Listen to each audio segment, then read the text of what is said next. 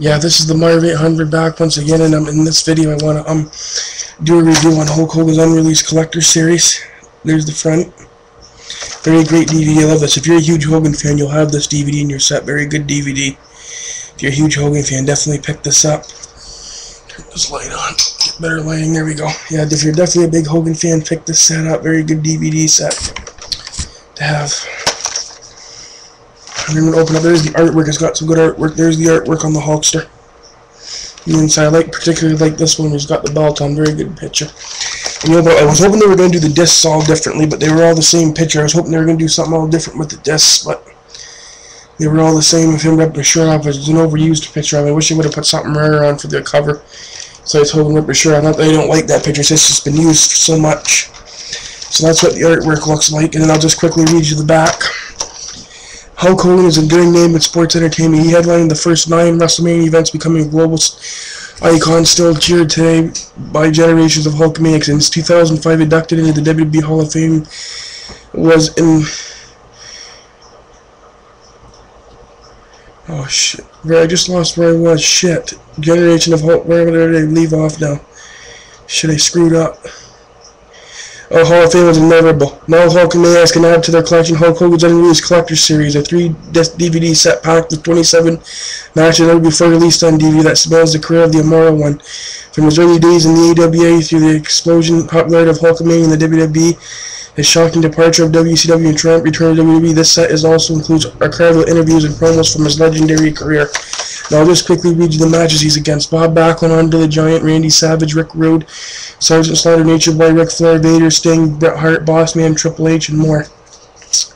Well, this came out last year, 2009, in November, so it's going to have the PG rating at the bottom. Because they're being PG rating, other DVDs have to be now, so hopefully they don't release anything from the Attitude, too much stuff from the Attitude Era, because I hate to see that all PG, everything blurred and cut out. Yeah, so anyways, I'm going to get the insert to slip out and read you the matches.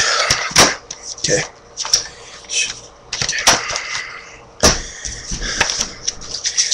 Okay, so disc 1. Now this has some really rare house show matches that you can't get anywhere else. A lot of these matches were not seen since they were the people who've seen them in the arena last time. A lot of these matches. So WWE really digs into the vault for these matches for this set. Really, this is my favorite Hogan set of all the Hogan DVDs. They really dig in the vault for this set. So anyways, Hulk Hogan versus Harry Valdez Championship Wrestling November 13th, 1979 squash match. First major obstacle, WWE Championship match, Backlund versus Hogan from Philadelphia, PA, April 12, 1980. Now, for those who think Hogan can't wrestle, go back and watch that match. That had a lot of scientific wrestling, and Hogan actually did a pretty good job in that match, battling Bob Backlund. Very, very, very good match.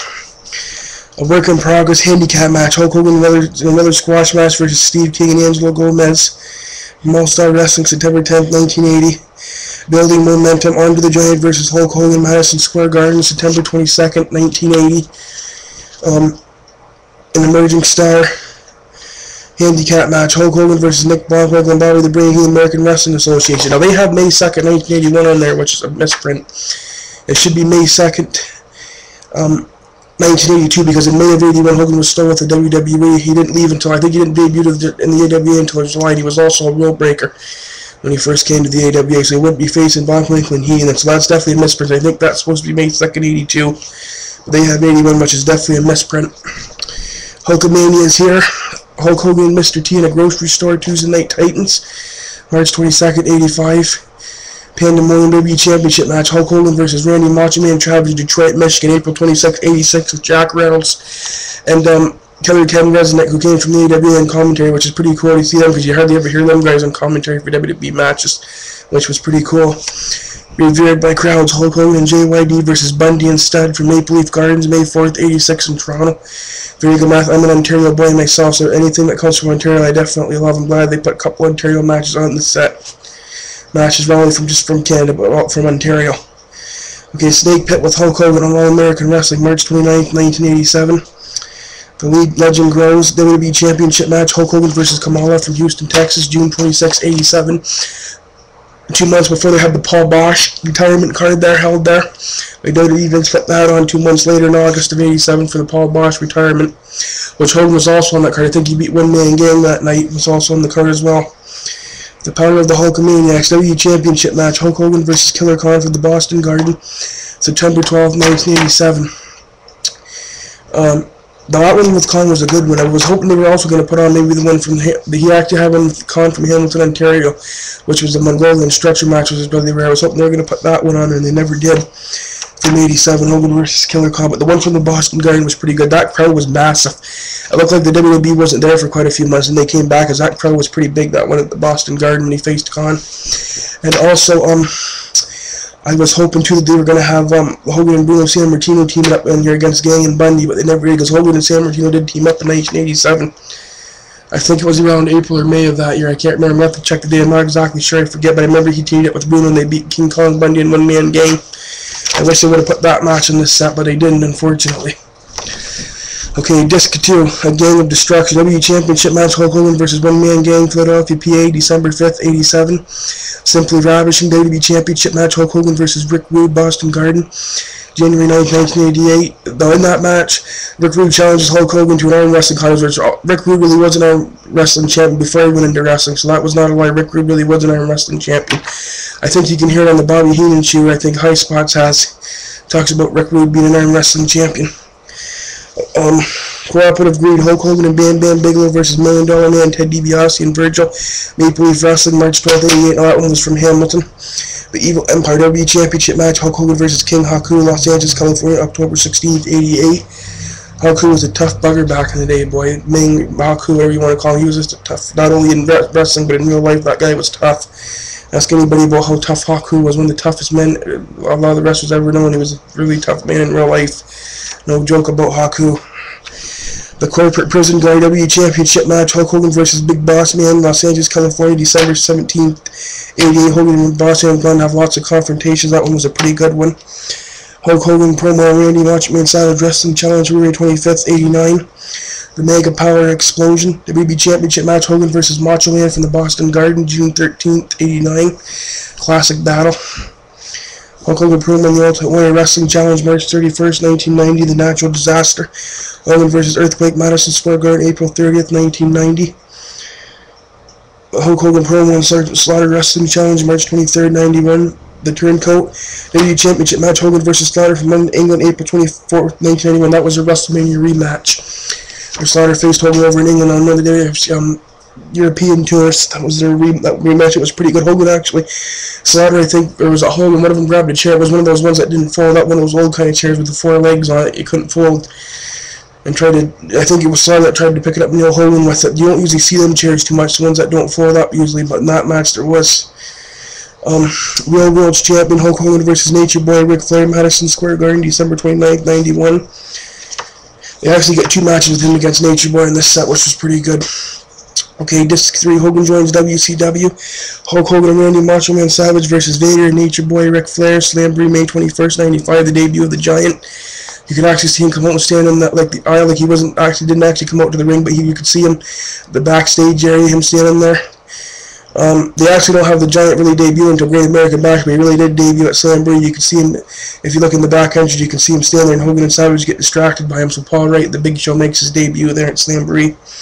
The Resident Monster Steel Cage match for the WWE Championship, Hulk Hogan versus Vader, Bash at the Beach, July 16th, 95. Legendary fan favorites, Hulk Hogan versus Sting, Nitro, November 20th, 95. That's where Hogan was wearing black in that match before the NWO was formed. He was supposed to be doing all that thing with Doom and the angle with Doom and stuff. He was supposed to join the Dungeon of Doom and stuff like that, so he was wearing black in that match. The NWO WCW Championship match, Hollywood Hulk Hogan versus the Giant from Sold Out, January 25th, 97, one of my favorite matches.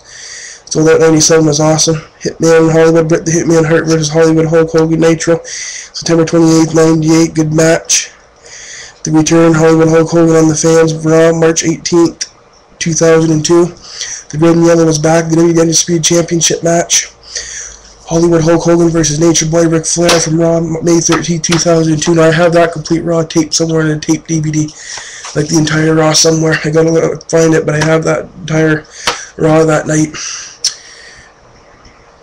somewhere. And if I'm not mistaken, that night I think Austin helped Hogan win that match, and then Hogan was supposed to help Steve Austin. I think the Undertaker attacked him from behind with I think a lead pipe or whatever it was in the back of Hogan, and then he drug him around with his motorcycle. And later that night, Ric Flair put Steve Austin in a lumberjack match with all the wrestlers surrounding him. I think like Brock Lesnar, and that was another match. I haven't seen the Raw in a long time, but I remember if that was correct, that's what happened in that episode at Raw for May 13, 2002.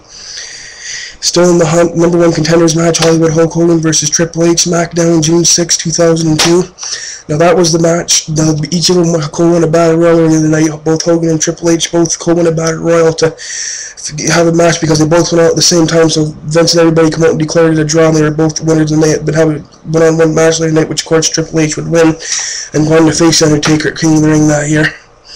Tag Team Gold 80 Tag Team Championship, Hollywood Hulk Hogan and Edge versus Billy and Chuck, SmackDown, July 11, 2002. Now that was the following week. It's not the one everybody knows when they went on the 4th of July, like Independence Day. It was on previous sets. This is the week, the following week, and Billy and Chuck got their rematch on July 11, 2002. Pretty good. I still like the one from Independence Day better, but this one wasn't too bad. The rematch from July 11, 2002. Olympic hurdle, Hollywood Hulk Hogan versus Kurt Angle, SmackDown, August 1st, 2002. They were both facing to see who would fight Brock Lesnar in the following week. They were having a match to see who would go on to face Brock Lesnar. Of course, Hogan won by disqualification because Angle brought that chair and got caught with it. So he got disqualified and Hogan won to face Lesnar the following week, which Hogan left for a while because of his knee. Had to get something to do with his knees, and that one I think was screwed up or something. Had to have knee surgery done or whatever on his one knee. So that's the reason why he left. And he didn't see him. I think he didn't return again until January of 2003. The following year he returned. So he was out after he faced Brock Lesnar the following week. So, and in the end, it says immortality. So, there's the entire Hogan set. I'll review it, all 3 discs. Very good set. If you're a huge Hulk Hogan fan, definitely pick this up for your collection. It's a very good set.